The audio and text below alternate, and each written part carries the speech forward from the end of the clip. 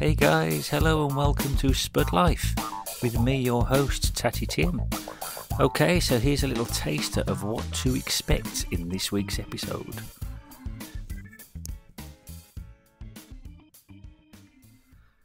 On this week's episode, I'm going to be discussing sensitive topics, including suicide and the loss of a loved one.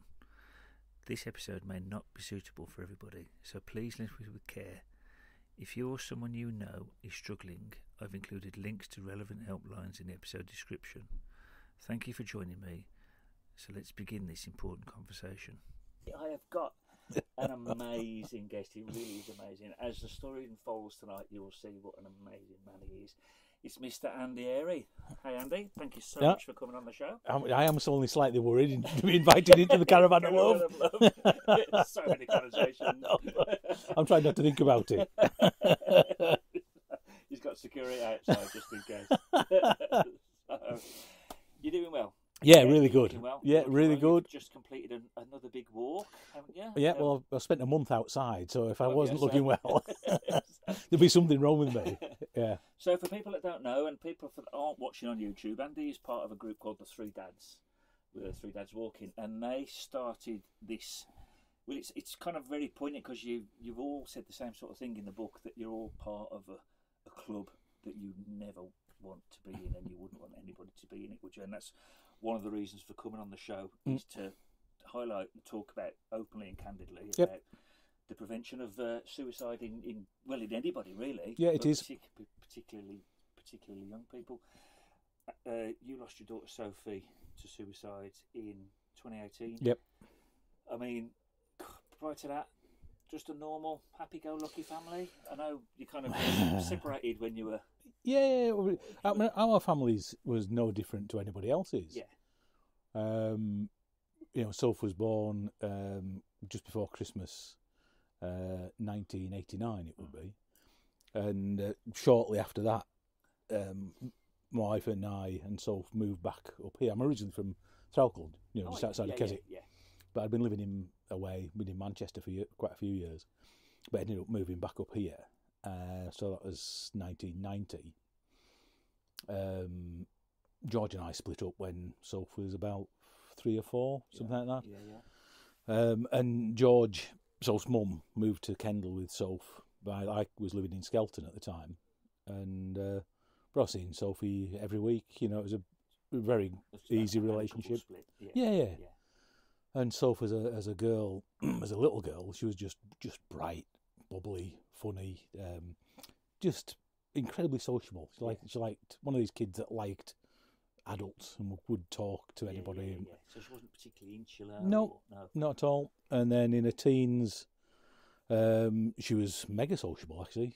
She was turning into a bit of a party animal as she was growing up, and was great company. Yeah. And then as a young woman, it's great to spend time with her. I spent a lot of time outside because the reason I've moved back was actually I was just working at George Fisher. Right. In the end, I ended up as MD up there, and so my life at work was in the outdoors. Yeah.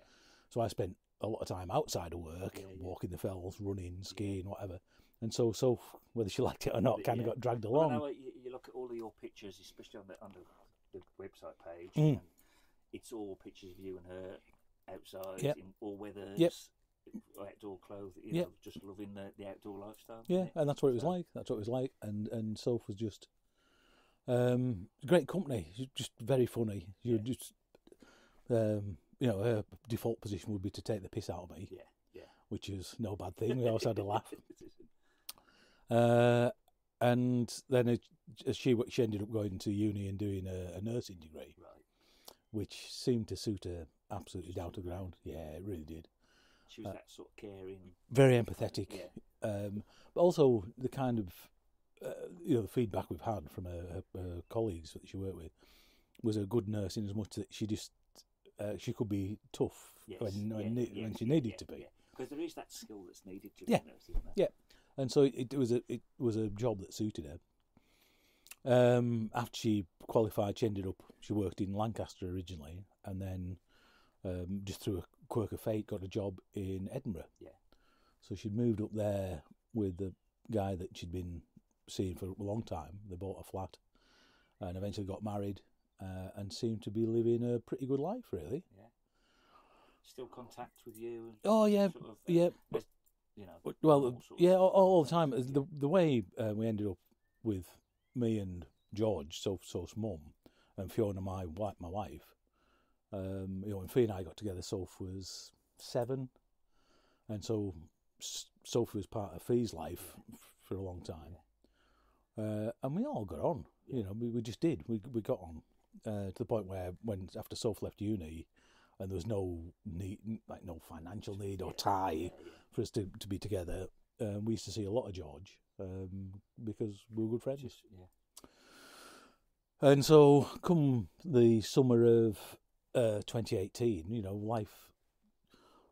life just trundles along. You kind of think the next day, the next week, the next month is going to be similar to what's gone before, and it usually is. It usually is. We've all got the I'll save up for the holiday, or do this, and I'll get this next week. Yep. And it's just the part and parcel of life. Yeah, you don't think about the potential of it, your life changing in an instant. It just doesn't until it does. Yeah.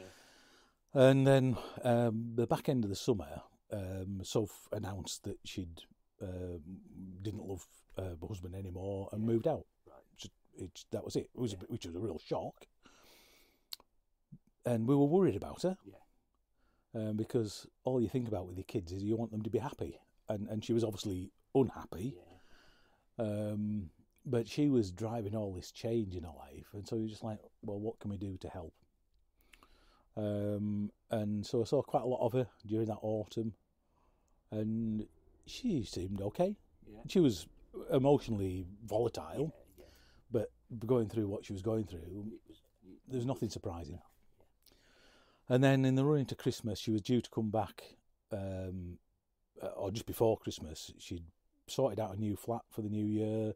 She was actually moving jobs within the same hospital, and it looked like things were really taking quite a positive step forward. Yeah. And she was due to come down to us, she was going down to her mum's first on the 20th of December, but on the 19th, we got George, her mum, ended up getting a message to say that she was going to take her own life. Yeah, I read that, and that must have been the most my God, unbelievable phone call. You really can't even. Thinking back now, I've got a sense of what it was like, but it's like the world changes instantly. Yes, because I know you say in the book that George rang you up, and she was between kind of sobs and. You kind of gathered what was going on, and then you're stuck down here. Yeah, you must have felt like so helpless, and there must have been a gamut of emotions running through. I bet it was incomprehensible from the start off, wasn't it? Well, you don't expect anything, but how can you expect anything like that? Yeah, I'd imagine if you've got a person in your life that is going through emotional problems and they are under perhaps medication or psychiatry, then you wouldn't necessarily expect it. It's probably but it might not be as much of a shock, perhaps, if that person was already in a bad place. They'd been in a bad place for a number of years. Because I know one of the persons you met on, their daughter had been let down by the system, and she ended up taking her life as well. Yeah, and it's one of those things that, suicide is something that happens to other people's families. Yeah. Until it happens in yours. Yeah, it is. Yeah. And it's, we've, since we've been thrown into this world of suicide prevention, we've found out such a lot. For example, 70% of the people who take their own lives aren't known to the mental health services. Yeah. So virtually all those people don't see it coming. Yeah, yeah. So the vast majority of suicides just happen. Yeah. Without warning, and so it's like this explosion in a family, and your life has changed in an instant, and it's like, what the hell do you do? Yeah. So with us, that's exactly what it was like. It was with Soph. She actually said in this message where she was going to leave the car and apologise to all kinds of people, and then the police obviously turned up within minutes of this message going out, and So found the car. They did take it as a... Oh yeah, because specific. Well, she signed off the message with "Please don't bury me," Right. which is, it wasn't a call for help or anything like that. Yeah. So the police were there as soon as they could get there. They found the car, but Soph had gone. And it was 3 days before they found the body. So we ended up going up to Edinburgh, and it was awful. We were just... There was nothing we could do. No. We kind of got in the way of the people who were searching for her, and it was just awful. Because I know that the guy that found her stayed with her until the police arrived. Yeah. And he ended up coming to the funeral, didn't he? So... Yeah, we met him as we turned up at Soph's funeral unexpectedly. Well, we obviously didn't expect it. He got talking to a friend of mine who, once he found out who he was, he dragged him in. Yeah. And he introduced us Sandy. He's a lovely man. Yeah. And we've since become really good friends. Yeah. Really good friends. Yeah, so that was our Christmas 2018, and it was just awful because the Gregor, our lad, had just started his first year at uni, so he'd just finished the first term, Christmas back, and all that Christmas period was revolving around organising Soph's funeral. And God, I felt for Gregor, my God, what he had to put up with. The one thing we did decide, that day when they found Soph's body, we talked about all kinds of stuff, which actually in hindsight, now that I've met loads of other suicide-bereaved parents, we seemed to get ahead of the curve somehow, and it was just a complete fluke.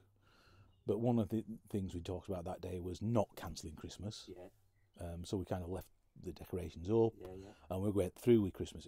It was hard. But it was insane. Hard. Fee's mum came up, and we kind of battered our way through it. But we also talked about not allowing this terrible decision that Sophie had made not to crush our lives. We knew and still know that there's no way Soph would have wanted this decision that she's made to knacker our lives. Despite the fact it kind of has.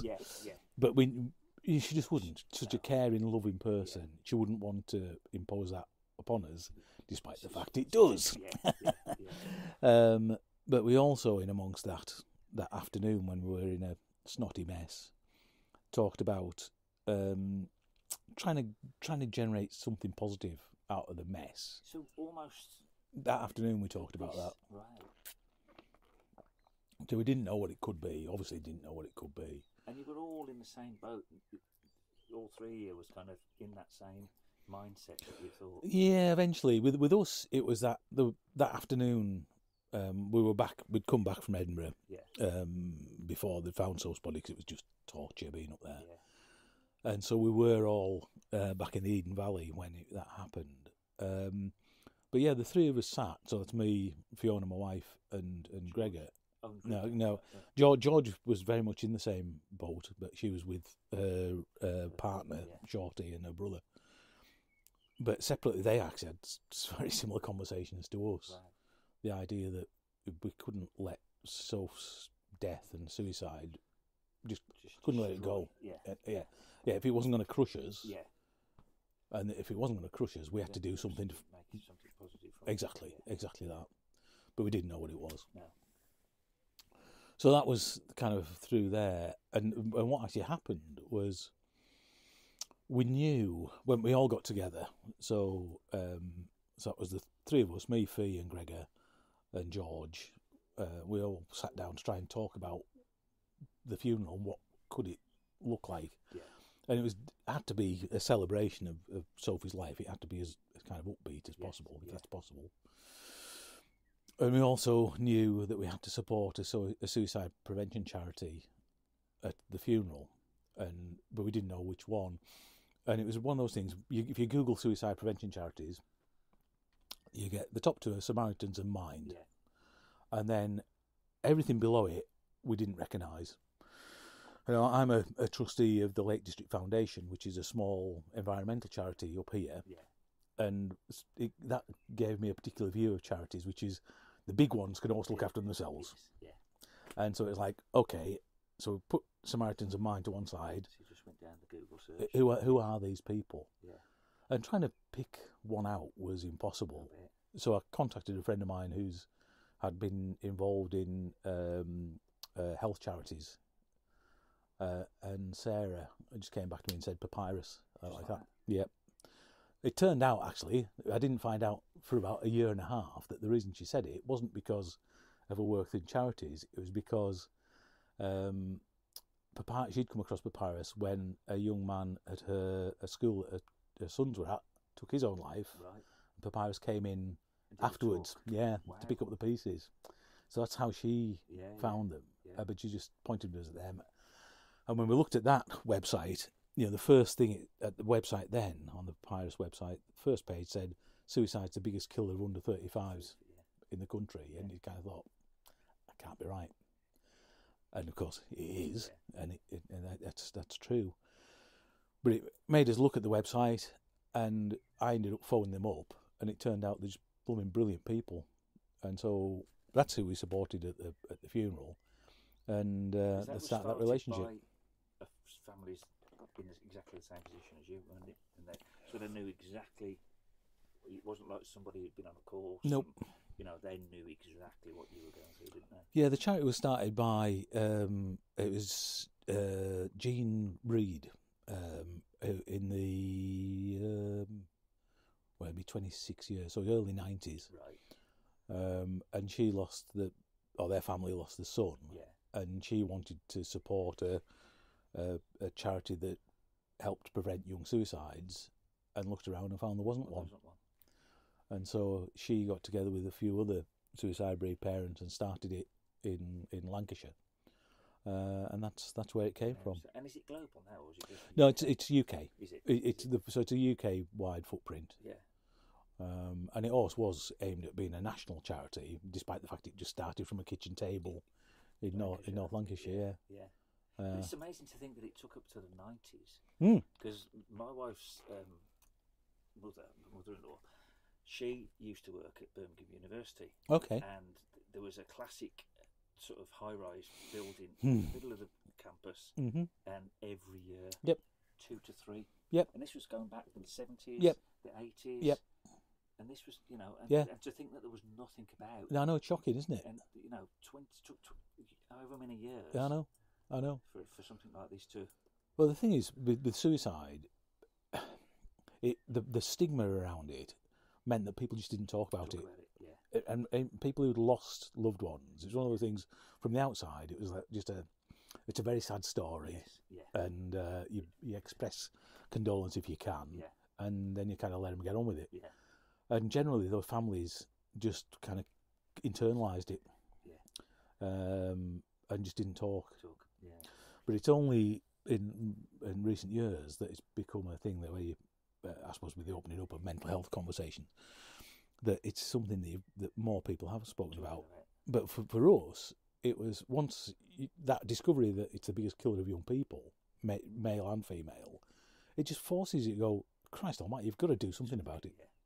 And got to talk about it. Absolutely. So that's kind of how we started as a family in that spring of 2019. Yeah. So how was Sophie's funeral? Was it good? Was it sort of, she would have loved it. So it was like her favourite songs. No, it was. There was. We held it at. It was the crematorium at. Because it was at Kendal, we were down at Milnthorpe. Oh yeah. And there's a fantastic. It's like a farm diversification where it's like an old barn. It's beautiful inside. It's like the same thing. It's the same people who've done the one at Temple South. Yep. Yeah. So it's like that. Yeah. But it's obviously a bit older. Yeah. So it's a lovely place, really nice place, and we had hundreds of people, hundreds. Yeah. And then we were up at Carras Green, the golf course at just to the north of Kendal, looking out, big glass windows looking out up towards Kentmere and the South Lake District Fells, and it was just lovely. Loads of people from all aspects of Soph's life, and it really was it was just fantastic. So she would have loved it. Yeah, just a real good celebration. Of a sadly short life. And there we are. And we walked away from that, I raised several £1,000s for the charities. For Yep. by then. And then it was, what do we do now, you know? And we didn't really know, but I was kind of, my hand was forced because Soph had been training to run a half marathon in Northumbria. I was going to mention that. Yeah. And she'd been trying to get me to run it, and I just ignored her because like bloody half marathons. No chance. Yeah.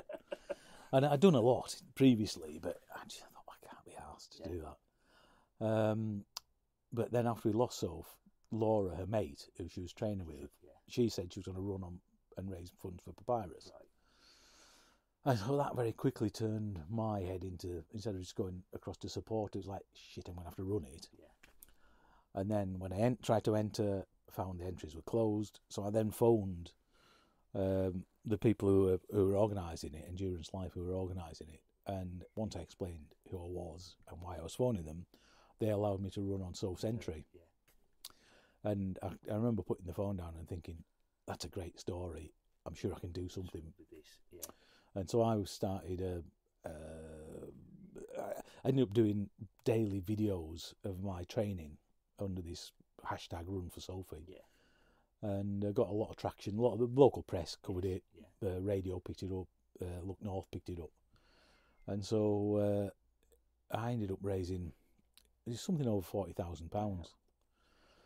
But the thing was, the penny dropped after about a week that the fundraising was the byproduct. The money was the byproduct. And what was really happening were I was getting people talking about and introducing folk to Papyrus. Yeah. And it was that realisation in that process. By the time I got to the end of the run, I was beyond committed to working with Papyrus. It just happened. It was funny, you know, one of the things that day we lost Soph, you know, one of the things I said, we can't let Sophie's death govern the rest of our lives. No. What I was thinking there was we couldn't let that awful decision that she'd made just crush us into a place that didn't allow us to live. What I didn't realise that the decisions I would end up making absolutely forced me down this suicide prevention route, but it all done for very, very positive reasons. Absolutely. Anyway, I find myself sitting in your bloody caravan of love. You'd never thought that. No. I bet Sophie would have a good old chuckle about that. Oh, God. Yeah, no. But here we are. So that was us at the start of spring 2019, and I just kept doing loads of stuff. More and more, yeah. But then I know you met Mike first, didn't you? Was you introduced to Mike first? Yeah. Before? Well, they kind of knew each other before, didn't they? It was, yeah, we so that was us starting 2019. Yeah. And I just was doing more and more stuff with Papyrus as that year went on and into the start of 2020. With Mike and Tim, Mike's Sale in Manchester and Tim's just outside of King's Lynn in Norfolk. I had no interaction, didn't know each other. Yeah. And at the start of lockdown, they both lost their daughters, Emily and Beth. It was Tim lost Emily first. Right. And it was the week when the pandemic was coming, the week where we hadn't quite gone into the proper lockdown. Knew it was coming. Yeah. Yeah. And with Emily, she was 19.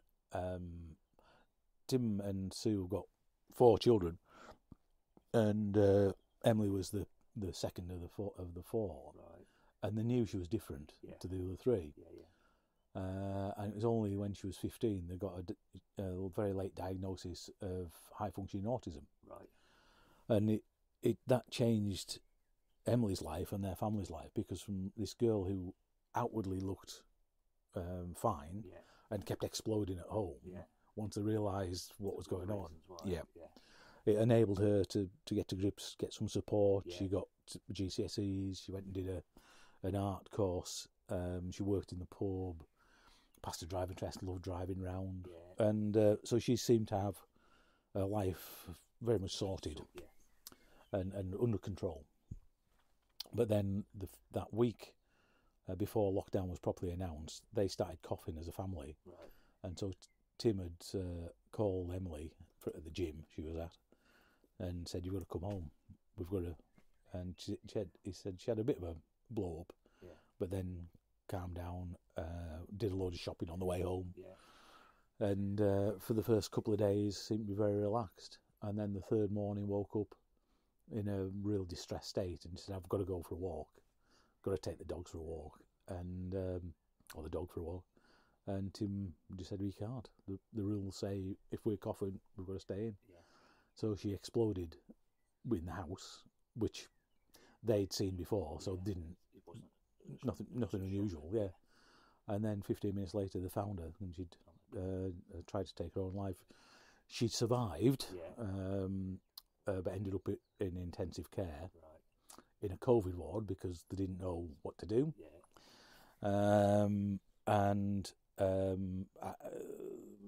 But realised very quickly that she wasn't going to recover. And so 5 days later, they turned off the life support. They also found out after a couple of days that it wasn't COVID, it was the common cold.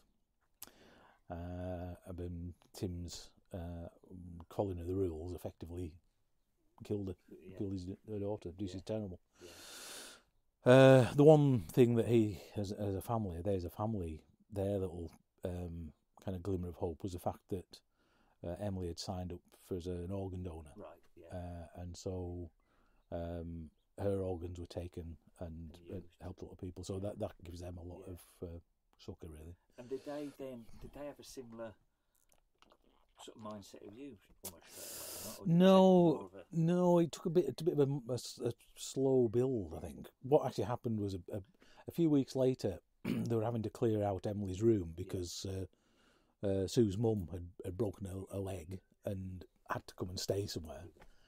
And so they were clearing out Em's room and found a note that she'd written, which amongst various other things was, don't be ashamed of me. Yeah. And if somebody else can learn from what I've done, please help them. Use that. And so that gave Tim the spark, to do it. Yeah. So it was kind of him. And did he find papyrus in a similar way to you? No, he found it in the end through Mike. Because what had happened with Mike and his family in Manchester, 5 days after Emily had died, their daughter Beth took her own life. She was 17. Wow. And she lived for music and performance. She was training to be a vocal artist. Pictures and she had a CD out, didn't she? Yep. And all sorts of stuff. Yeah.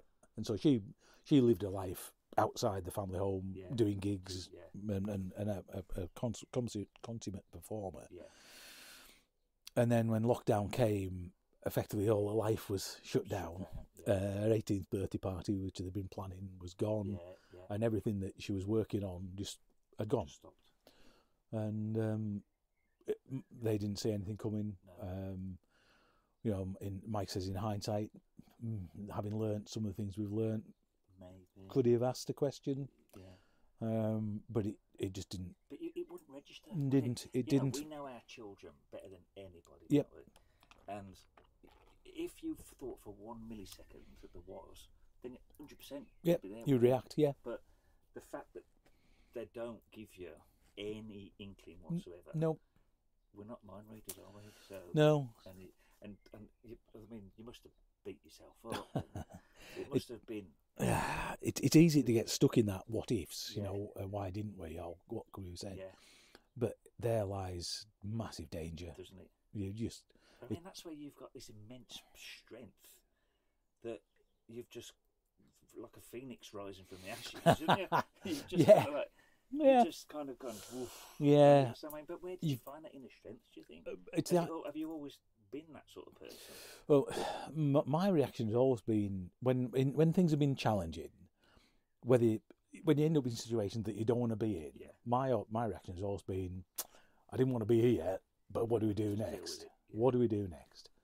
And certainly that has always been my mindset. Yeah. And this was definitely obviously very extreme, but it was, that's the way I thought.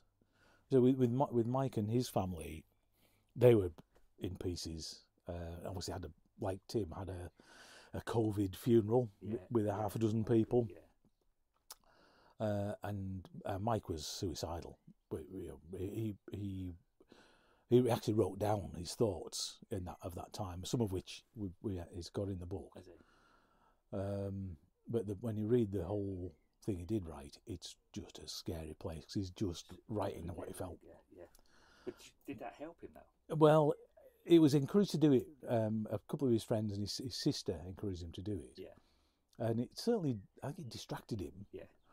But what happened it was about 3 weeks after Beth had died, he and Tim got together, and it was just it was to do with surviving children. So Tim's eldest daughter, Annabelle, had seen this story of this family in Manchester that seemed to be going through something very similar to them. Yeah. And somehow she'd reached out and ended up contacting Mike's middle daughter, another Emily. And that conversation led to her talking to Mike, which then led to Mike talking to Tim. Yeah. And without doubt, once they started talking to each other, that was a massive... it's a huge support when you're talking to other suicide-bereaved parents. Yeah. And that's another thing we've learned, that suicide-bereaved parents can give each other huge amounts of support. Yeah. And it's because you cut out any crap, because you know what they felt like, and they know what we've been through, and so you don't. So there's no whitewashing, nothing, or tiptoeing around the edges. No, it's just like you're straight to the jugular. And so you can talk about anything. And that's what happened with those two, and because they were so open with each other right from the start, and that realization that you're not alone. It kept Mike going. It definitely kept him going. It would give you that sort of hope, because even though with your strength and the fact that you've almost straight away decided that you were going to do something positive, there must have been that feeling that you were the only person in the world, and that sort of emptiness of, what can you do? What can I do? For me, what helped was Papyrus, and finding Papyrus, and obviously through them realised there were all these other suicide-bereaved families, and that also the realisation that you could help other people not go down that route. That has really got me. Gave me a real purpose and a real focus. With those two, they kept each other going and really helped each other through the early months. And they were starting to get their heads around what to do next. Obviously, Tim had found that note from Emily that said, if this helped other people. And so those two were starting to talk about what could they do. So this was summer, autumn of 2020. Obviously, with it being COVID and lockdown, there wasn't a lot you could do. And so they just started to scratch around what they could possibly do. Mike had actually found Papyrus through a friend, actually, who'd introduced him to a charity event. And the charity that was being supported was this charity. So Mike spotted it and realised we wanted to know more, found out more, and he ended up, partly to deal with his grief, he was trying to work out what has he missed. And so he started doing loads of suicide awareness and suicide prevention courses, many of them run by Papyrus. And it was just to get a feel of what had got wrong. And that's why he started. But then, of course, he realised that this charity was doing fantastic work. And that's how Tim found out, because Mike told him about them. And it was in one of these courses that he actually sat down next to Gregor, our son. So there was I know you say that Gregor went down. Was it after he'd finished his uni? No, he was still at uni. So Gregor was at uni in Liverpool. And the Papyrus had offices in Warrington, so it's not far away. And he'd signed up to do a course, very much to find out more about the charity, to see if there's something that would be useful for him to help other people. So he'd gone on this course and happened to sit down next to Mike, just a fluke. And they got talking to each other, and because I'd been quite high profile in the charity by then, Mike eventually went, "So who's this Run for Sophie bloke? Is he?" And Greg went, "Who's my dad?" And so Mike kind of went, "Do you think he's up for another challenge?" And Greg went, "Don't know, but here's his number. Give him a ring." And if Gregor did tell me that night that I was intrigued to see what he'd made of the course. But he said this thing had happened. This mank, big fellow called Mike, had given this mank my phone number. Yeah. And in all honesty, I forgot about it because it was December the 11th. Right. It's funny when we look back. It was like that was the day before what would have been Sophie's 31st birthday. Wow. And so, consequently, the conversation I had with Gregor about this fellow called Mike went out my head because you find anniversaries when they come round shitty at the best of times. So the next day would what would have been Sophie's 31st birthday, and then the following week, the 19th, was the second anniversary of a death, and then it's and then it's Christmas, and so it's like gone. And so it wasn't until the new year when this bloke phoned me up and said, "I'm Mike," and it reminded me about Gregor. I was like, "Oh, right." And so that's how I got together with Mike. Yeah. He told me about this chap, Tim, who'd helped him. And Mike and I arranged to meet, actually. He thought, rather than keep talking on the phone, let's go for a walk. Because you took him on a mega walk, didn't you? That is some walk you took him on. That bridge, when you get to that viaduct, yeah, it was lovely. Unbelievable, isn't it? Funnily enough, we were there yesterday. Well, yeah. And got wet through. It was just like, I just wanted to get out of the house. But yeah, we just walked over Smardale Fell and round Smardale. But it is a beautiful spot, isn't it? Yeah. But that walk we did was, I remember coming back, got home from it, and I was knackered. Obviously, it's not far. It's 6 or 7 miles or whatever. Yeah. But we were, because of what we were talking about. Emotionally knackered as well. It really was just absolutely battered. Yeah. But it was that sharing of emotions, and talking through what each other's families have gone through and we're going through, and that idea of what can you do. And interestingly enough, it was something else we've learned as suicide bereaved parents, particularly in the early stages of their grief, when they come across other suicide bereaved parents that were farther down the line. It's that kind of working out how to get from where you are. Yeah, exactly. Yeah. And it's that feeling is incredibly important. If you can get hold of somebody, and there aren't any straight answers, but just having the knowledge that somebody's got from where you are to that point. Yeah. And I mean, everybody's different. Yeah. There's nothing to say that they're going to get to that point ever, but they might go to a point just to the side of you. Yeah. Mightn't they? Yeah. Or, so like you say, it's a nice beacon of hope. Well, that's it. Isn't it? Hope. The word hope runs through everything in the end. Yeah. And so that's where we were. So it was. We went that walk. I think it was April, May time, start of 2021, and in it, Mike had told me about Tim, but then he also said, "I've had an idea," and Mike's idea was based on the realisation that suicide doesn't discriminate. No. It can happen to any family, anywhere. Exactly. And he said, well, if we walk between our houses, that would show it can happen to any family, in any part of the country, and we could maybe raise a bit of money for Papyrus. Yeah. And that's a brilliant idea. Because it's such a simple idea. And I'm up for it. Yeah. And I said, remind me where Tim lives. Norfolk. The other end of the country. You do know where Norfolk is, Mike? Yeah. He didn't. So but that was it. As soon as he said it, it was like it was such a simple idea. Let's do it. Yeah. And so I don't know. The following week we had a Zoom call. So it was the first time I met Tim. Yeah.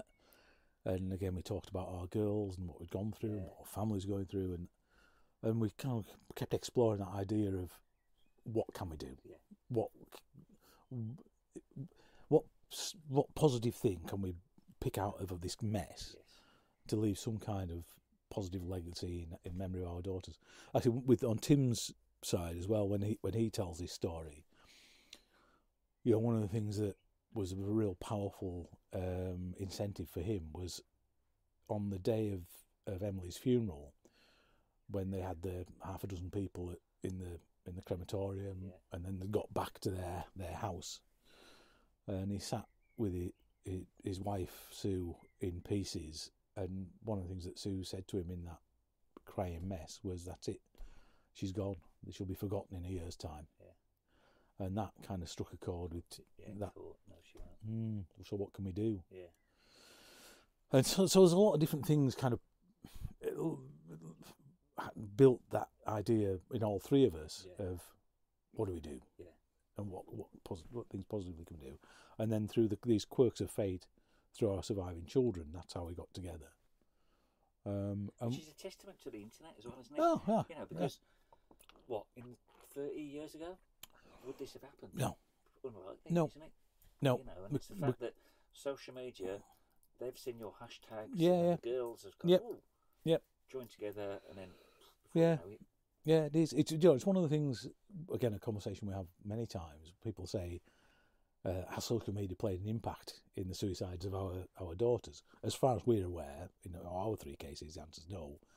But obviously, there are some very clear examples, like Molly Russell last year, on an inquest. It was quite clear that she was down those horrible rabbit holes. Yes. So we know it's like a double-edged. Oh, massive! Yeah. But we've used social media as being a real positive tool in our armoury to get our message out. And you know, when this thing goes out, I'll be firing out with all the three dad stuff. You know, it's going out to all the people who follow us, because it's great. You know, we can reach anywhere. Well, it is, and it's good to the fact that we're now at a stage where people are happy to talk about things. You know, and just normalising these sort of conversations without fear of, because people have said, "Oh, what are you going to say? What are you going to do?" It's like, well, we'll just talk. we're just two blokes in a caravan talking, you know. And if you make these conversations as normal as possible, like I have people who've sat exactly where you are. Like the guy the other week, he was a reformed heroin addict. He talked about how he tried to kill himself, how he'd been sectioned, his mental health issues, how he was abused, and he just wants things like this to be normalised. Yep. So it just, people watching, listening, they can feel as if they can just approach me, you, their mate, their mum, their dad, whoever, and just say, you know what, I'm feeling a bit shit today. Or, you know what. It's really important. It is. It's you wouldn't think that just asking for help or just to say, I'm feeling a bit crappy today, would be such a difficult thing to do, you know, especially in this day and age. You know, when we were growing up, maybe it was that kind of, it was a completely different era for a start, wasn't it? Yep. And there was probably still a lot of that British stiff upper lip attitude, wasn't there? You know, and it just wasn't even talked about, full stop. And now the fact that it is becoming, through social media, which is helping, becoming a more normalised subject, it can only be. It's what we need to do. This is how we actually help each other. You know, one of the things that we've learnt along our way, at the heart of all this, is it's effectively help-seeking behaviour. So it's what we want to instill in young people, that when things are not right in their lives, that ability to go, this isn't right. Can you help me? And certainly our age, you're not brought up to ask for help. No. You're brought up to sort things out. Just get on with it. Toughen up, sort it out, pull yourself together, all that kind of stuff. Whereas what we know, you know, when it comes to suicide, 70% of the people who take their own lives aren't known to the mental health services, and so that all those people in there that weren't expressing stuff overtly have tried to solve all their problems internally. And it hasn't worked. And all you need, like the day Sophie took her own life, I actually spoke to her on the phone that afternoon. She phoned me. My wife and I were actually having yellow fever inoculations at Boots in Carlisle, because we were going to see Fee's brother who lives in Africa. So phoned me, and she actually laughed at me because it turned out I'd pocket dialed her. And so she took the piss out of me for pocket dialing her. And it was just a nothing of conversation. And as she signed off, the last words she ever said to me were "happy jabs." We subsequently found out she was on her way to take her own life. That she was on her way then. Whoa. to where she left the car. And all she needs to do was say, "Help me, Dad." Yeah, Dad. And so you imagine, knowing that, we've got to get our young people to be able to say, "Help me." Yeah. Well, anybody to say, "Help me." Yeah. And one of the things that we've done accidentally is, because we've been so open about how we feel and our experiences, we've created this kind of weird safe space that, certainly when we're out walking, people come and walk with us and share stuff. Yeah. Just open up in front of you. And not just people that have lost people through suicide. All kinds of conversations. But all kinds of conversations. And it's actually a real privilege to feel that people trust you to be able to do it. Yeah. And I know you're saying about, since you've been doing this, the SpudLife podcast, where people have come to you. Come to the store. Yeah. And just said, it's fantastic. And they've found a place where they can, like that, probably that safe space kind of zone where normally we would have just talked shite about the weather and what you've done at the weekend. Yep. But now they know, and they can just say, feeling a bit, and then I'll more than happily spend as long as it takes. Exactly. Either not necessarily talk them down, because I don't think they're at that point, but they're at probably that first step. Exactly. And that's all you need is someone. You know what? And because as well, over the years, the amount of people that I've known that have committed suicide that have been customers, and it's always the one that you'd least expect. I know. Always. I know. 100% guaranteed. Yeah. It's like you're gobsmacked. I know. It's I know. What? It's like you can't believe it. No, I know. And they're exactly probably like how Sophie was with you. Yep. Laughing, that literally the one guy, it was the next day. I know. And he'd been cracking away. I know. The thing is, you don't know what's going on in people's heads until they open up. But one thing what you want to do, Tim, never use the word committed. That phrase is definitely cross it out. Yeah. And it's because that harks back to when suicide was illegal. Yes. So it's like actually, I slipped up then because it's a good one though, because it is a learning thing. Let's fire it down there for everybody. Never. On one of my previous episodes, Josh, I know you're watching. We talked about suicide being in men. Yeah. Being the biggest killer of men under 50, I think. It's massive. And I kind of said, death by suicide. I didn't say. And he said, "Oh yeah, that's great." You phrased it as death by suicide rather than committed suicide. And we had a similar conversation. It's really good. And then, but I to learn. It's ingrained. You have. It's ingrained because it was when we were growing up. I know. That was the phrase. It is absolutely, and until you actually get thrown into this world, why would you know? Exactly. So it's a good thing to give the opportunity to say it. Yeah, because when it comes down to it, saying committed suicide is like saying somebody committed a heart attack or committed a tumour. And it's like.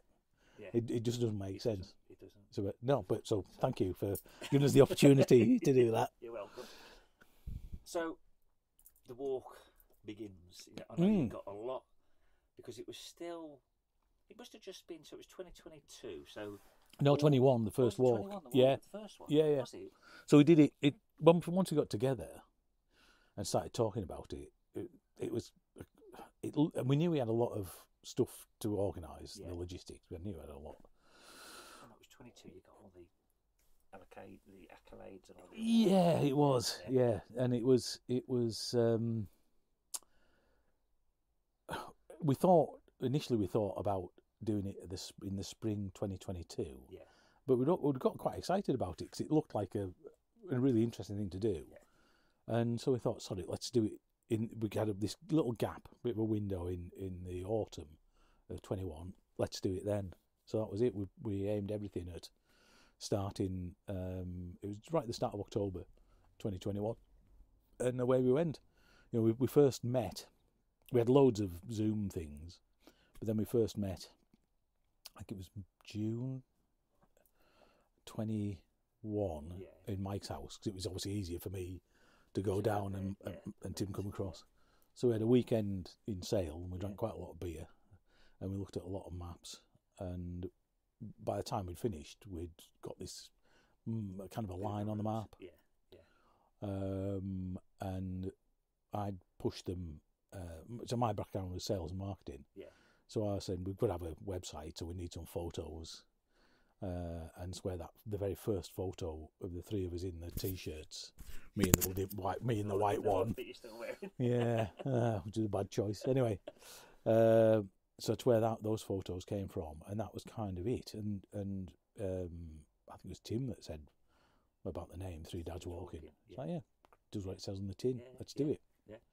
And so that then started the chain of events through mutual friends. I ended up talking to a web design company in Staveley, who then produced our website. That became quite an important, well, still is a very important thing. There were other friends I know. I'd organised the tracker that we were going to carry, and have carried on all 3 walks. Tracker with the tin foil. Yeah, that. The tin, the spice. Yeah, God, that was very funny. Yeah. How do you hide this from the world? Let's wrap it with tin foil. Oh, come on then. And so that things just kind of fell into place. And then because of the support I'd had from Alison Freeman, the BBC, Look North, when I'd done the Run for Sophie stuff, I'd said to the other 2, I've got this tame journalist. Not sure how Alison takes that. But they said, if you trust her, we're happy that you. And so I phoned Alison, and her reaction immediately was, I'm sure I can get this on BBC on breakfast. Right. And so she went and talked to her producers, and they then commissioned her and Adam Nolan, who's works with her a lot, cameraman, to come out and film us. So they ended up producing a short film, which was fantastic. So they'd come here one morning, film me on the top of Shap, actually. It wasn't raining. And then went down to Manchester and filmed Mike, and then the next day to Norfolk. So they then had that programme that went out on breakfast about 10 days before we did the walk. Right. And it was just amazing. It just really hit a nerve. It did. Wow. It just went mental. And it raised, our profile suddenly shot up. The funds started piling into the Just Giving account. And then Daniel Craig just well, that was the day before the walk started. War, wasn't it? Yeah. So it was when Mike and Tim were on the way up to Moorland. Papyrus said, we've got this £10,000 donation from Daniel Craig, and we're just trying to get permission from his people to use it, which they did. And there's loads of celebrities that give money to that we'll never know about, aren't there? So, but at the same point, you want that. We never thought about it. Thing as well, don't you? Yeah, well, we'd never thought about the power of personality. No. But obviously, at the time, he was the biggest star in the film side of the world, because the last James Bond film got cancelled just before shut down, wasn't it? And so it had only just been released the month before. So he was massive. It was like riding Sky, wasn't it? And so, by the time, I think at the end of the first day, there was it pushing £200,000 in the Just Giving a. Just like that. Wow. It was bonkers, completely and utterly bonkers. So before you guys had started this, were Papyrus just kind of trickling along? No, it was they'd grown steadily from it being formed, and we're accelerating the growth in the previous 5 or 6 years. They were definitely going from a small charity to a medium-sized one. And they had lots of plans, particularly opening more offices across the country. And they also had plans to get the run Hopeline. It's Hopeline 24/7 it is now, but this Hopeline is a crisis line for young people either phone up themselves and ask for help, or people who are worried.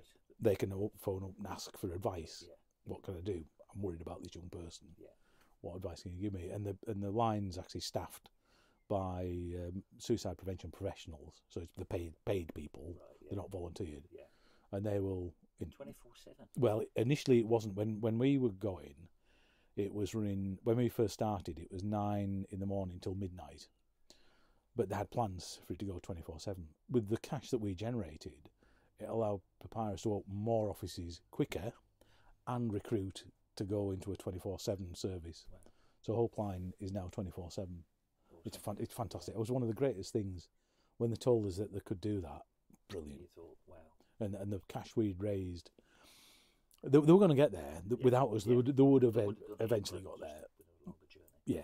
So no, that has been very. It's been a great. It's been kind of humbling. It's been amazing. Yeah. Humbling's a good word, because it's, you know, the action of sharing our stories and how people then react to us. You end up being on the receiving end of, as we mentioned before, a lot of other people's stories, and them telling you their experiences. Actually, some of the most powerful ones are where people who survived suicide attempts will come and talk to us. And that is massively powerful, because they reassure you that, yes, people can have a second or third or fourth chance, you know, and live lives that are fulfilling and happy. Maybe not every day of the week, but you can see that just by having suicidal thought, it doesn't mean your life is knackered. You can get out the other side. So those have been powerful. But then also, in terms of the support we've got on the walks themselves as well, they were kind of built on kindness, because we've never stayed in hotels. We stay in people's houses, and people have stepped forward and say, come and stay with me.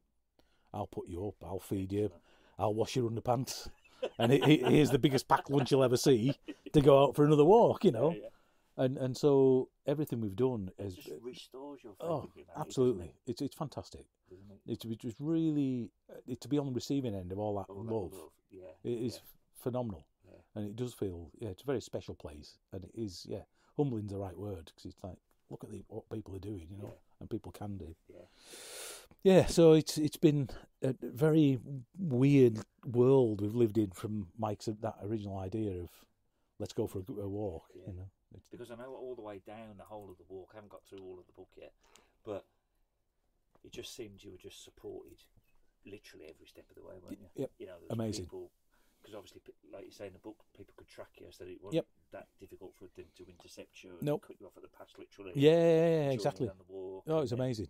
Amazing. And like you said, you must have heard so many sort of uplifting stories as well as sort of sad stories. Oh, without doubt. Yeah, there's so much positivity in there. We met so many people who were doing great work as well. Obviously, we focus on Papyrus, but we met so many other people doing work for other charities. Some big, some small, some little tiny ones that are just set up in the memory of a single person. You know.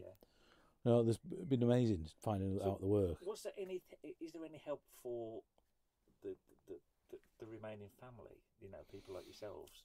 Is there any sort of mental health help out there for you guys? Yeah, there is. But Papyrus cover that or not? Not really.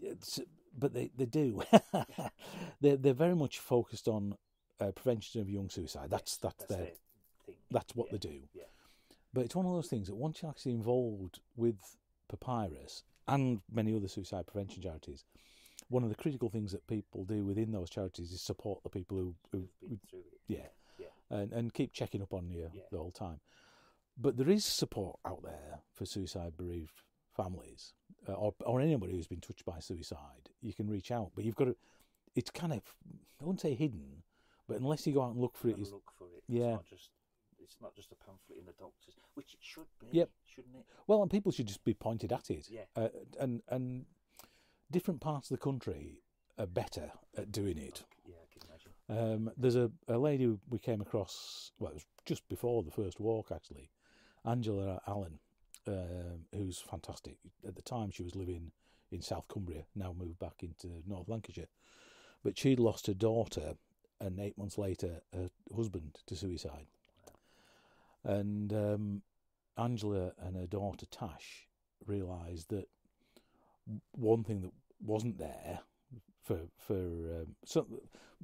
kind of when the emergency services arrived to say this has happened, to give them something that they can help, rather than just give them the bad news and good luck to you, walk out. And Angela and Tash created this thing called Bags for Strife. And it's the idea that in that shittiest, most awful, desperate first few days, you need some help.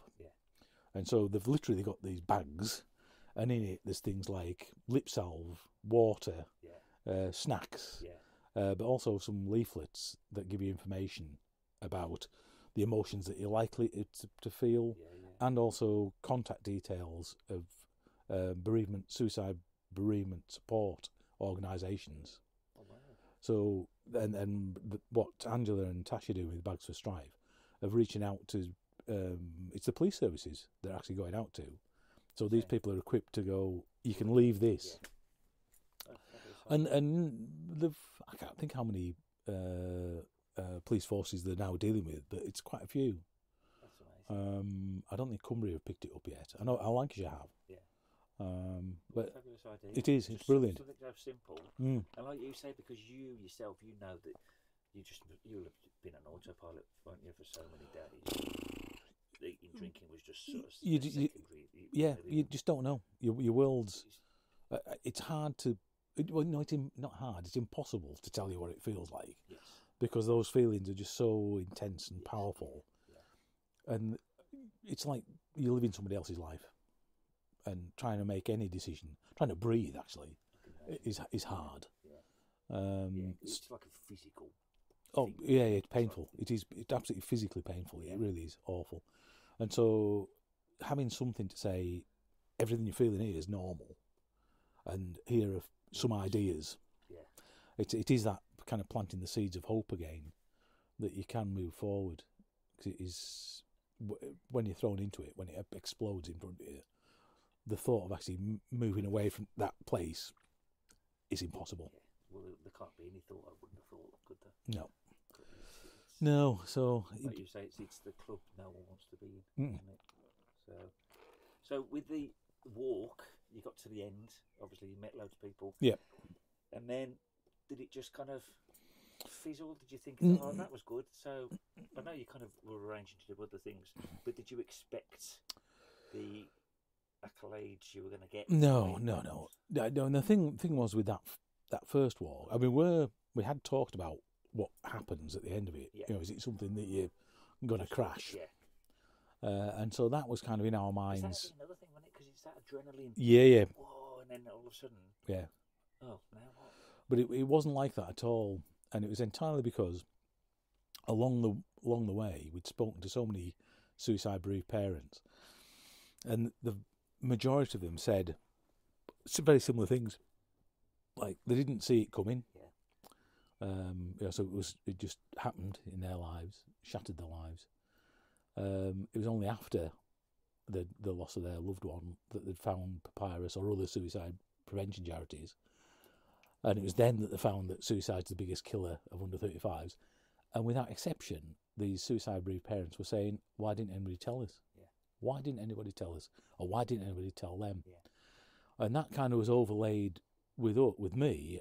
Just before we walked, I was having a conversation with Gregor, our lad, and he said, "Remember all those PSHE lessons I used to do on a Wednesday morning up at Queggs, when I would come home that afternoon and say, that's another hour of my life I'm not going to get back."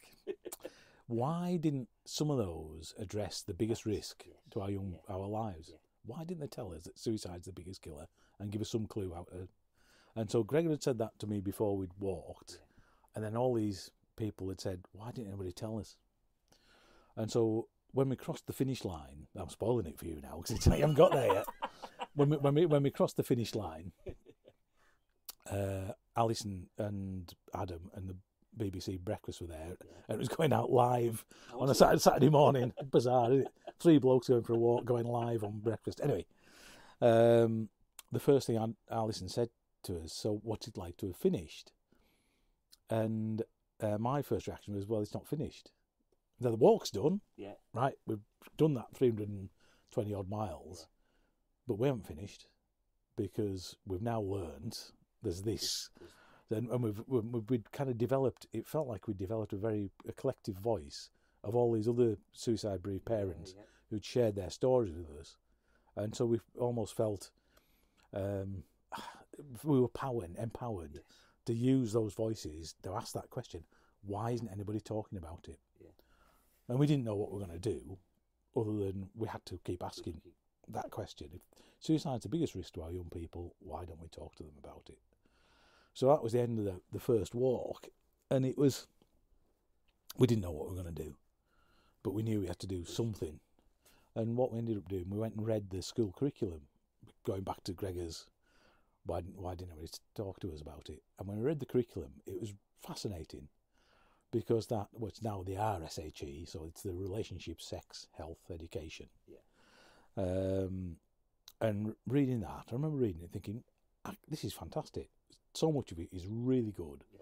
Because there's a lot of stuff in there about emotional, understanding your emotions, a lot of positive mental health stuff, how being active helps positive mental health. Yeah. So loads and loads of that kind of thing, which obviously when I was at school, mental health, what's that? Yeah, exactly. And so when you read it, it was like, it's actually really good, until you realise the word suicide or suicide prevention doesn't appear in it at all. Not once. And so that prompted us to write to the government to say, why don't we talk to our young people about the biggest risk? And we got 2 responses. One was a letter from the Department for Education, which really pissed us off, because it just... It's almost a generic answer. No, it was a typical politician's answer where it said, this is what we've done, and this is how much money we've spent. But the thing that really pissed us off was it said, when it comes to suicide prevention, schools may talk to older people about this challenging subject. And so it showed, firstly, it wasn't compulsory, may talk to it, to older pupils. And that was the thing that tipped us over the edge, because we met so many suicide-bereaved parents of 11, 12, 13-year-olds, loads. The youngest suicides we've come across, another one on this last walk we've done, 8-year-olds. What? Yeah. So the government's saying you can only talk to people about this once they're 17 and 18. What do you think the parents of those young people think, that their youngsters were never going to be given the chance to understand? Yeah. So that really wound us up. Yeah, I can imagine. So that was that letter. But then we also got an invitation to go and see Gillian Keegan, who was then one of the junior ministers at Health. And within her remit, she looked after self-harm and suicide. That was in there. So we ended up in the February of 2022. We went and had a meeting with Gillian Keegan, and it was really interesting. She was interested in what we'd found, and very open to the discussion that we were having. And her take on it was like, well, this isn't what you're talking about isn't just a health issue. It's across government. And she promised to take it up with her colleagues at the Department for Education. Although she did say that they're really difficult to get into, because everybody wants to do something in the curriculum. So Department for Education defends the curriculum, and so it's like, this is really challenging, but I will take up the conversation. But then the wheels fell off of government, because the following week was when that Partygate stuff exploded. So effectively the government stopped governing. And so it was quite clear that, despite having that really positive conversation with the minister, Nothing was going to happen. And that was then prompted us. We talked about doing a second walk, but we never got our heads around what it could be. But because of the failure of government to pick it up, it was like, well, why don't we point at the government? So the second walk quite quickly became walking between the Parliament buildings of the UK. So that then turned into a bit of a beast, because instead of walking 300 miles, it was just over 600 miles, with a flight from Belfast to Edinburgh thrown in. But we worked that up, and that's what we did in the autumn of 2022. Which turned into again, what a bloody experience that was. Good or bad? Fantastic. Was it good? Fantastic. Incredibly positive. A bit weird, because we were due to start in Belfast on a Friday, early September, and so we'd all arrived at Mike's house in Sale on the Thursday night or Thursday afternoon. We were going to get an early morning flight out to Belfast, do a short walk from the Papyrus office to Stormont, then get a flight to Edinburgh, where we'd begin the long walk on the mainland the following day. So we were in Manchester on the Thursday night when they announced that the Queen had died. So it was a bit bugger. It's one of those things that you just didn't see coming. And as it happened, we had both ITV and BBC in Mike's house at the same time. Both of them had come to interview us, and Mel from Granada was just leaving as Alison from the BBC arrived. When this announcement happened, it's like, whoo, what do we do? What happens now? Which we didn't. We had no idea what was going to happen. Obviously, from the media, they ended up phoning up and going, right, we're going to be focused somewhere else. Yeah. But they did finish their interviews, so they had something in the can. And then we had to decide what we were going to do. We were going to walk or not walk. And we quickly decided we would. Two reasons, really. One was because on the first walk, we'd got personal letters from Prince William saying you're doing a great thing, you're saving lives, keep going. Wow. So we kind of thought, well, he knows what we'd done and how it's helped people. And we also knew from the feedback we'd got on the first walk that by raising the profile of Papyrus and getting people to phone Hopeline UK and to talk about suicide prevention, we know we'd save lives. Yes. The feedback we'd got, we knew we'd save lives. Yeah. So we also knew that if we didn't walk then, it'd be another year before we could put it all together again. And in that time, people would die who we might be able to save. Exactly. So we decided we would walk, but we walked in the knowledge that the media couldn't cover us we didn't know for how long. And we knew, but we could do it in a respectful way. So, we carry the flags. Yeah. And we carried the flags were furled until after the Queen's funeral and when the flags went from half-mast back up the poles. So we didn't unfurl our flags until we were walking into Preston, as it turned out. It was that morning. And so we thought we would just walk by ourselves for a few days. As it happened, we hardly walked alone. People still kept coming out to find us. We had the tracker turned on. Yeah. So people kept joining us, kept sharing the stories. Still really powerful stuff. So by the time we got to... that must have been great for you to know that you hadn't lost that impetus. It was amazing.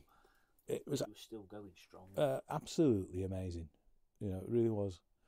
It was reassuring to know that people were hearing this message and talking about suicide prevention.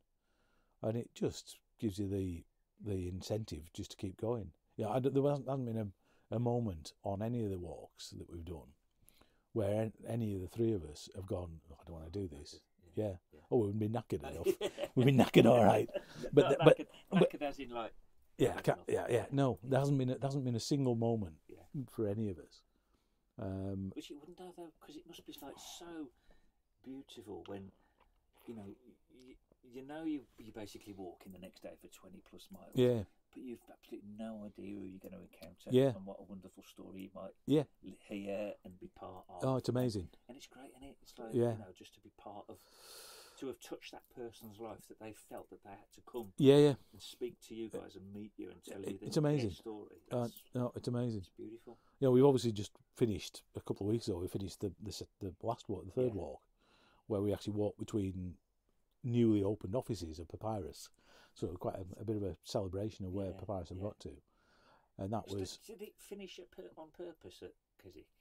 No, that was bizarre. That was just a fluke. We really the walk the week before, So that walk, the third walk, we started in Stirling, where there was an office that had been opened at Christmas time, and we went across to Newcastle via Edinburgh. The Newcastle office had opened about the same time at Christmas. Then we came down to Leeds, where there'd been an office there for about 2 years, Papyrus office, and then across to Hull, where there's going to be an office maybe this year, maybe next year. So when you say an office as well, is it a walk-in? You could do. It's interesting actually. Their attitude to these places have changed. I shouldn't use the word office actually. All the guys at Papyrus are calling them hubs now. hubs. And it's. Remember when I first talked to Jed Flynn, who's the chief exec of Papyrus, he kind of downplayed how important the offices were. But it became clear the more they opened, the more important they were. They're not somewhere where people can walk in and ask for help, because more often than not, it's just a place that a person to start off with, and then a group of people work out of, and they go out into the community and talk to organisations, education places, schools, emergency services. They'll talk about suicide prevention and suicide awareness, and then they'll go out and deliver. There's loads of different courses that can deliver, from like a 40-minute thing to a 2-hour thing to a 2-day course. You know, so there's all kinds of different courses. And what the Papyrus realised, that these the hubs were working to kind of galvanise communities into this awareness that you can make communities suicide safer. Yes, yeah. And so the opening of a hub does something really quite different in the town. Yeah. It's really... I was just about to say that. Have they got sort of stats that prove that when a new hub opens... Oh, I don't know. Let's dwindle. No, I will ask them the question. Yeah. That'd be interesting to see. We know the awareness in terms of suicide prevention goes up massively just because of the thousands of people they end up talking to. And so, the attitudes have changed towards the opening of these hubs, because it's that kind of idea that it pulls communities together and focuses the mind on this biggest killer of young people. Yeah. And as you say, biggest killer of men under the age of 50. Yeah. Let's do something about it. And it's that message. It is a message of hope. We can do something about it, and suicides can be prevented. And so when that third walk, the places we linked up were Stirling, Newcastle, Leeds, Hull, which will be later this year, and we've actually finished the walk in Norwich. Right. And they've got a place opening there. It's like within the next few weeks. Right. That's what I was thinking. Norwich and then Keswick. Yeah, well, Keswick. So the Keswick, that was... Well, Tim called me a muppet, actually, because I've been involved with... Because of me working at George Fisher, I was involved in the setting up of Keswick Mountain Festival in 2007. Yeah, 2007 was the first Keswick Mountain Festival, and I've been involved with it ever since. It's gone through different changes of hands, but I've kept kind of tagging along. And so before we'd finalised what this walk was going to look like, I'd already committed us to being at Keswick Mountain Festival to do a talk and a walk. Yeah. And so what had happened was, the week before we'd finished walking 530 miles in Norwich, and then obviously Tim stayed down there. And then the following Friday we were all in Keswick, and on the Saturday we walked 19 miles around Derwentwater, and then spoke at the theatre that night. Muppet. So it wasn't.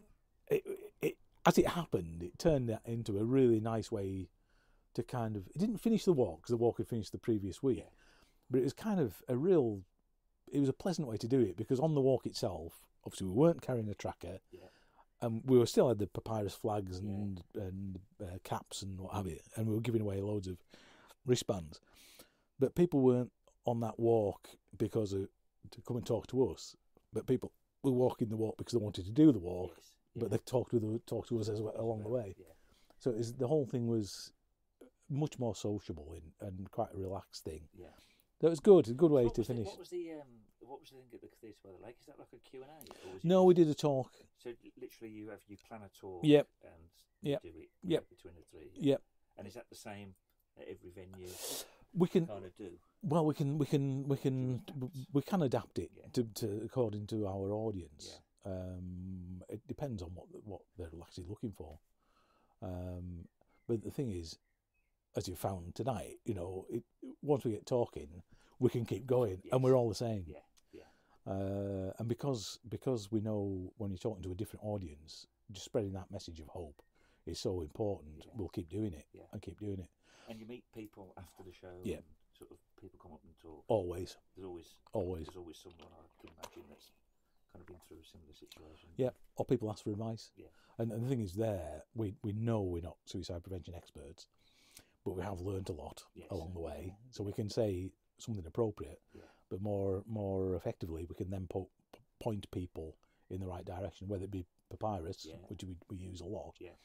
But in Cumbria, I point a lot of people at Every Life Matters, who are a local suicide prevention and suicide bereavement charity, and you need to get somebody from I them do. in your caravan of love.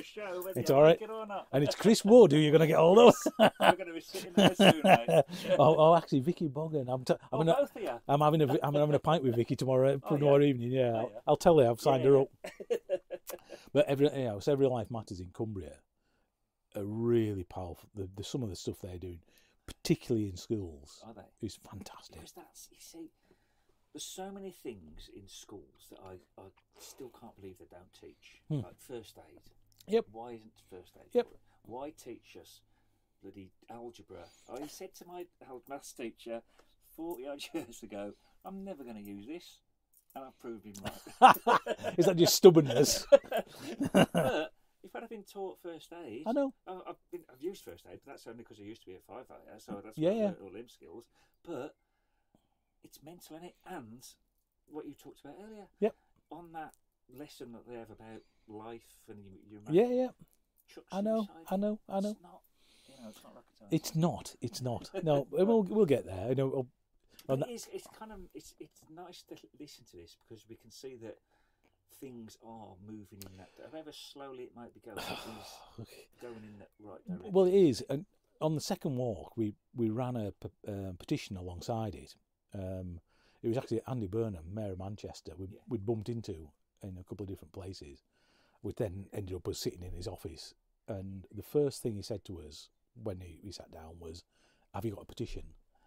And he encouraged us to do that because he said when he was in the last Labour government, and that just said, if suicide's the biggest killer of our young people, why don't we have it as a compulsory subject on the curriculum? Yeah.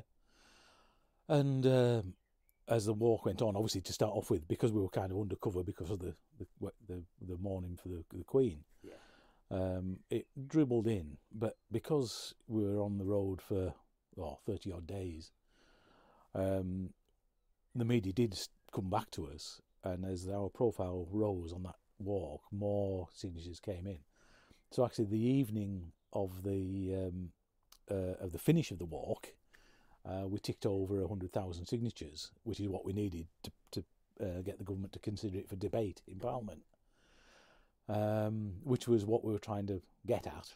Yep. And so that actually then happened in the January of 2023. So we went down and saw this debate in one of the committee rooms, Westminster Hall. Beautiful room. Yeah. And about 40 MPs turned up. Wow.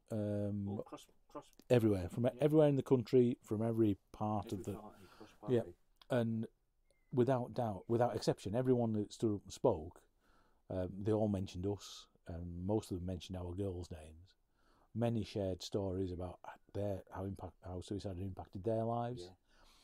And without exception, they all said, right, we've been looking at what these fellas have been talking about, and we've gone and done our own research, and they're right. This is the biggest killer of young people. We need to do something. Yeah. And at the end of that, at that debate, Nick Gibb, who was schools minister at the time,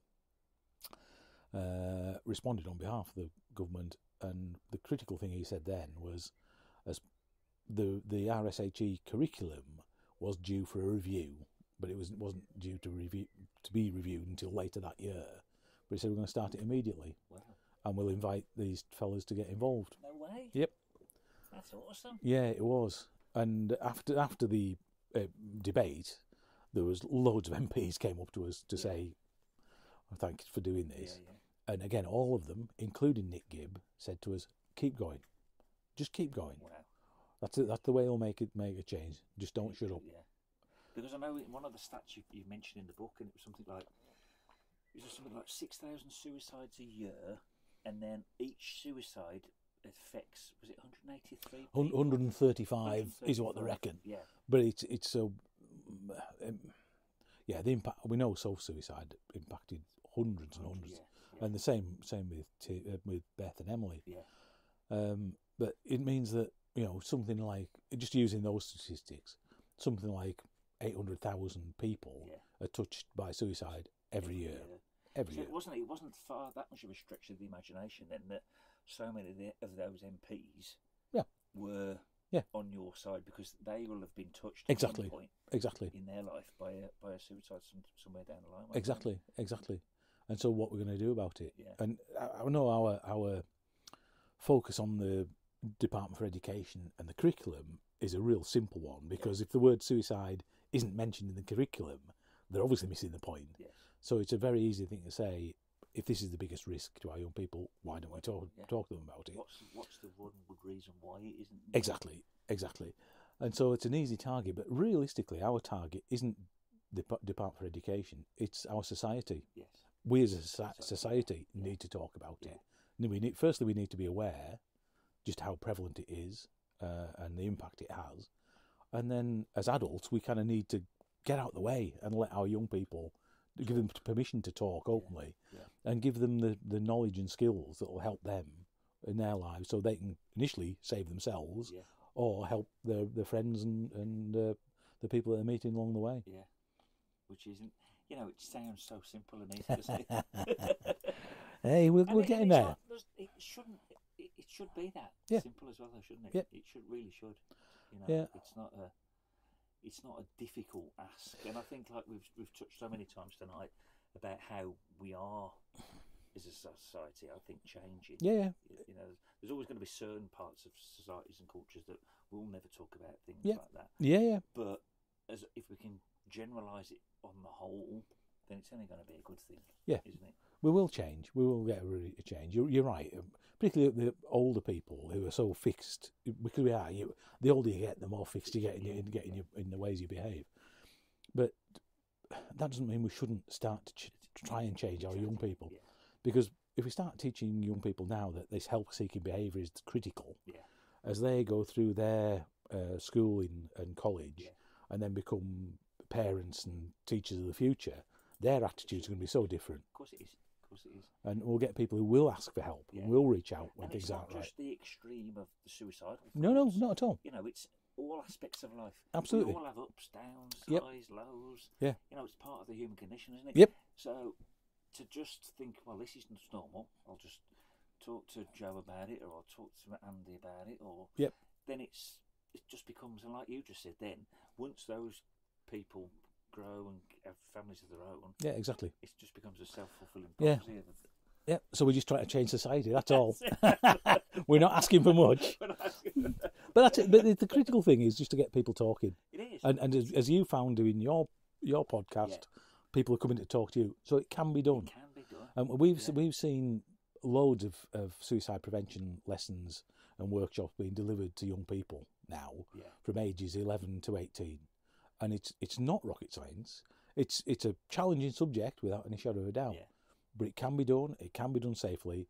And those young people come out of those lessons with a knowledge that helps them in their lives to protect them from the biggest killer that they're going to face in their young lives, which are themselves. Yeah, and it's another life skill. Yeah, of course it is.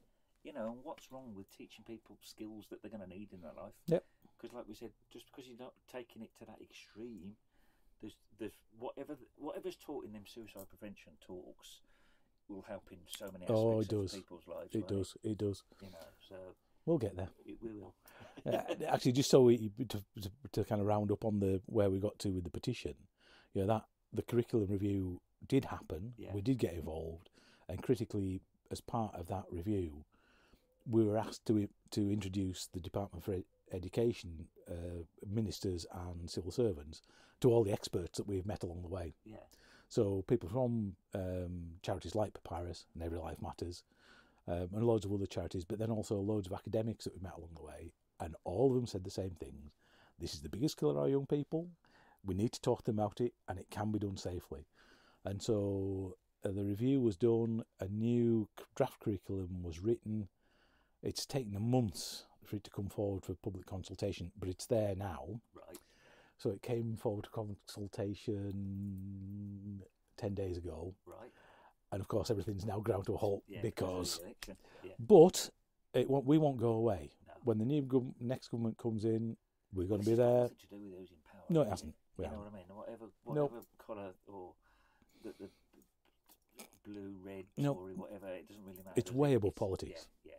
And we have actually sown the seeds. We've spoken to all the shadow ministers up to and including Keir Starmer. Yeah. And so they all know us and they get it. Yeah. They absolutely get what we're talking about. And when Keir came out and met us on the last walk and had a bit of a chat with us, and he said, right, I get it. And he actually quoted stuff back to us before we had a chance to throw it at him. It's like, oh, you have done your research. You got it. And so we'll see what happens next, but we won't go away. And, so what is next? Or are you not allowed to say? Actually, watch this space. I'm going to do part 2. Watch his space. In a week's time, we're going on holiday to Greece. That's what we're doing. I'm gonna have a week away and chill. Absolutely chill. Yeah. Mike at the moment is knocking a house apart in Anglesey, that he needs to refit. Yeah. How are you managing to sort of? Are you all still working? No. I do 2 days a week for Sarah and Phil at Arrogans. Oh, do you? Yeah. No way. Yeah. but I do up at Lowther, up at the bike hire. Yeah, so I do. Although I've got to say this, obviously the last walk kind of got in the way a bit, but Sarah refuses to sack me at the moment. So I go up there a couple of days a week, and so it's not too onerous. Mike is properly retired. He was fire service. Yeah, aviation firefighter at Manchester Airport. Yeah. But say he's got this project on this house, so he's busy. Tim works full time. Does Tim still work? Yeah, and a very responsible job. So I actually don't know how he fits. What he does. Yeah, and his family are still quite young. You know, so he's got a couple of teenagers on the go. I don't know how he does it. I really don't know. But then, so beyond that, once the new government's back in, you're just going to keep. We're going to be on them. Yeah, we'll be on them, and so I'm sure that'll provoke quite a lot of trips down to Westminster again. Yeah. How do you find the local MPs? Are they sort of on your side? Well, Neil Hudson's our MP, and he's been fantastic. You know, his background as a vet, and vets have a very high incidence of suicide, and he'd already been doing stuff as a vet on that mental health area. And then as an MP, he got heavily involved in rural mental health issues. Right. So the stuff that we were doing was directly aligned to, and so he really helped and has helped us right along. Mike's MP in Sale was quite supportive, and did some bits, but nowhere near the amount that Neil did here. Tim's MP is Liz Truss, and she did fuck all. Is the answer? That's with a capital F as well. UCK. Yeah, she was absolutely had no interest. No interest whatsoever. Did nothing. Now you'd think at the very least she'd have jumped on your bandwagon just to raise her own profile. Yeah. If she tried it, I think Tim would give her a good kicking anyway. But that's a different story altogether. But she was useless. But so Neil Hudson, fantastic. Because you touched on a thing there about rural, because of where we live. It was I saw there's a thing called Andy's Man Club. Yeah, brilliant. So I follow those on Instagram and Facebook, and there was a young farmer, typical rosy-cheeked young lad, out in the fields all day. And he'd gone to the pub and he just was chatting to his mates. He says, I just wanted to go to the pub and talk to my mates and tell them how I was doing. And he said, and I thought, how fantastic that, because farmers must have that, just get on with it. Yeah. You know what I mean? Or they definitely will have back in the day. Like, literally, they'll have cut their own arm off. Got to get it out of a machine, wouldn't they, that have been trapped in them. They really are a different breed again, aren't they, farmers? And it's kind of, you can imagine that a young lad growing up in that environment, it would have been for the blokey side of things anyway, then for the farmery side of things and everything else. But it was so refreshing to see that he'd just gone to the pub to talk about the mental health and have a good crack together and just get anything off the chest. And it was like, whoa, this is ace. Well, one of the things that I've been involved with, I keep getting invited to different places, either to do a talk or pick up a check, quite often in the memory of other people. But I've come across quite a lot of young farmers clubs who are doing some really good stuff. Really good stuff. Because you can imagine, right? If you're because I see a lot of young lads that are farmers. Obviously, they're coming through town in the tractors, and you think to yourself, in the tractor all day long, up and down, ploughing. I know. Just lost. They've got radios and things in there now. But 9 times out of 10, if we're by ourselves, you're lost in your own thoughts, aren't you? That is what humans do. So you can imagine if they're on a bit of a downer, and there's nobody else to talk to. You know, I'm really lucky with my job because I talk to so many people every single day. You know what I mean? You can't escape, could you? But it's good because I never get a chance to get lost in my own thoughts, particularly. Because I'm always with other people, so it's good. But I can imagine that if I was in a job where, like a farmer, and I'm just stuck in my tractor all day long, and if you know, I wake up and some days and it's just like it's shit. But you know, I talk to people or I do things, and then you realise life isn't as shit as you thought. Yeah, it is. That's right. And you just start and you look at life differently, and everything back to normal again.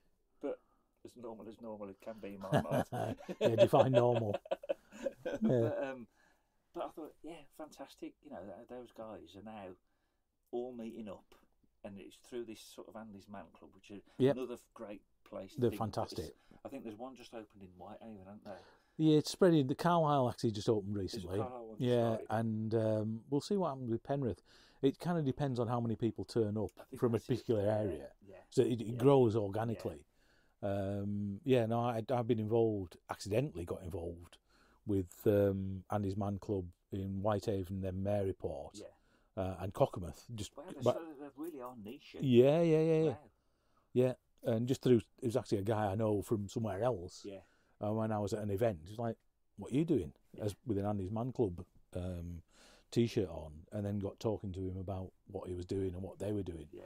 Fantastic, and to like we were saying before about different charities, if as a bloke, Andy's Man Club, the work they're doing across the country now is life-saving, isn't it?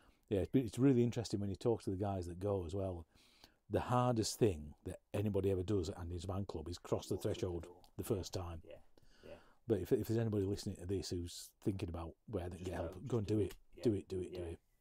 And the feedback I've had from people who've gone to the Andy's Man Clubs has just been overpoweringly positive. It's great, isn't it? Yeah. But that's another thing. So, you know, society is kind of changing, isn't it? Yeah, we're changing. It is. And it's slow. You'd like to change everything overnight, but it doesn't happen like that. No. But so we're going to keep pushing and keep talking. And we will go for another walk. For next year, Mike's kind of pushing us. I was saying about he's got this house on Anglesey. Through living over there, he's met lots of people who are doing some really interesting stuff around mental health issues on islands. And we've been contacted by a lot of people on islands and about that feeling of isolation, a bit like you're saying about with farmers. The islands are definitely a different place to the mainland. And so Mike wants us to effectively go and do a lap of Anglesey. Right. Which I quite like the idea of that. It's about 120, 130 miles. Oh, that's well, I'll give him a week. Take it easy. Yeah, we could do it in a week. And so we might see if we can work that up for next year. Because it's quite a different kind of message about isolation, rural life, being brought up on an island. So there's definitely something in that. 100%. So, but I see it as well, because it's great now. You're going from you're opening the whole kind of gamut of mental health up, aren't you, to everybody and everything, which is awesome. Absolutely awesome. So we'll keep going. So Sophie's legacy and the girls' legacy they'll never be forgotten, will they? Well, that's the thing, you know. When we do any of our talks, we always finish on a picture of the three girls, because we didn't choose to come down this route. No. It was these terrible decisions that they made that kind of just throws your life into such a state of turmoil.